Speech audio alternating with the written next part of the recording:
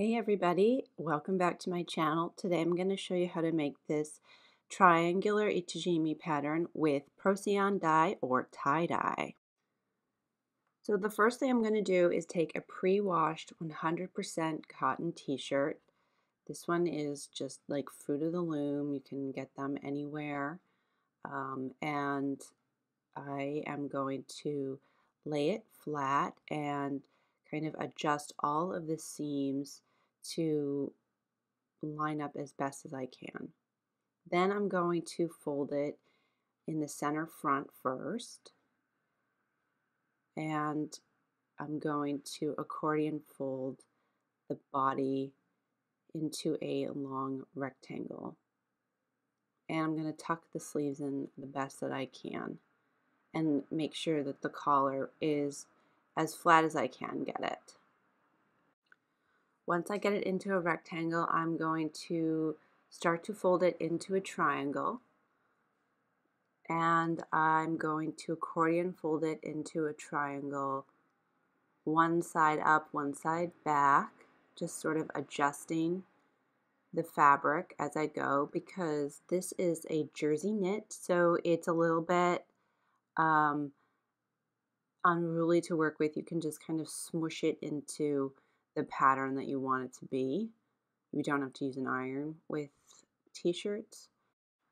Now that it's in the triangular shape, I'm going to take my acrylic templates that I love to use, and I'll put the link in the description below. I use these all the time for Itajime Shibori, and I'm going to be using them for tie-dye today, which is a little bit different. This is a technique that I use all the time for indigo dyeing, but I wanted to do it with multiple colors and see how it turned out.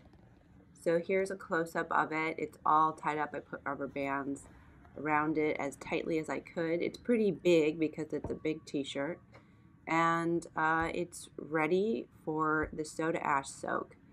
And those templates are gonna really keep the dye from getting inside of the t-shirt. Now I'm going to soak it in my soda ash solution.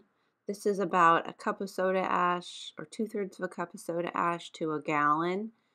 And I just use this soda ash solution over and over again. I just keep it in my studio because it's necessary for most Procyon dyeing or tie dyeing, and it really helps to prep the fabric. So I'm going to wring it out, and the next step is to dye. So I have my drop cloth down and my cling wrap ready, and I'm ready to start to dye and put the colors down. So now I'm going to apply the dye. This is a olive green color, and I was storing it in this little container mixed up because I didn't have an extra squeezy bottle for it. I use all kinds of things in my studio just to reuse and recycle and store things. So anyway, I'm going to wait for the dye to drip out. It's kind of dripping out there, and I'm putting the white side down to sort of soak up that dye that just dripped out. I don't like to waste at all.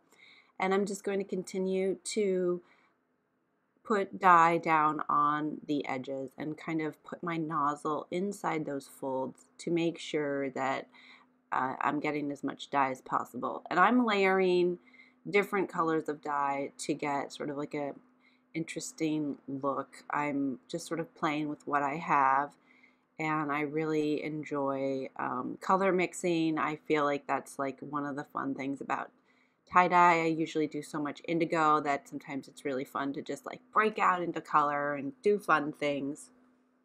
I also wanted to let you guys know that I have launched 2 new Skillshare classes. One is for beginner Shibori, which is with pre-reduced indigo, and the other one is beginner's ice dyeing, which gives you a really comprehensive step-by-step how-to and written instructions, which is really nice. So it's kind of like a deep dive of what my YouTube channel is, and I'll put the link in the descriptions below in case you're interested.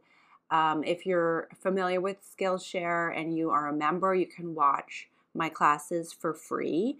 And if you want to check it out, the link I put down will give you 14 free days of Skillshare Premium, and you can see if you like it. It's a really awesome platform, and I'm a member of it, and I really enjoy watching all the different classes.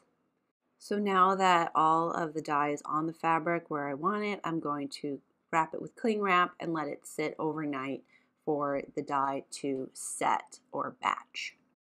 So now the piece is ready to be opened, and I'm taking off the saran wrap, and I let it sit overnight to really set the dye and let it soak into the fabric. And it's important to keep it wet while it's batching or soaking overnight. And I'm going to take off my acrylic pieces. I reuse them over and over. I have the whole set of the acrylic pieces that come in different shapes and sizes, which is really great. And I've done multiple videos using them. I'll put some cards above so you can see the different projects I've done using these acrylic molds. And now I'm going to take apart my shirt and see how it turned out. This is always the most exciting part. I love the delicate geometric pattern I got today, and I think it's a really modern twist on tie-dye. It kind of gives it a different sort of look, and I really like these sort of foresty colors. It almost kind of looks like camo in a way. I'm happy with the way it turned out, and if you guys want to add more dye at this point, you can. Like if there's parts that you want more dye on, I kind of like this delicate look. So I'm going to rinse it with cold until the water runs clear, and then wash it on hot with Dawn. And in this clip here, you can see it's been washed and dried, so the colors have faded a little bit, and you can see the different variations of colors running into each other. I just think it looks really cool. It's like forest colors, and this delicate geometric pattern is really pretty.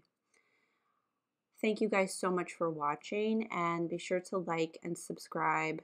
It does wonders for my video, and you guys can also check me out at Instagram at Onyx Art Studios, and I do a new video every Thursday. Thank you guys so much for watching, and I'll see you guys next time.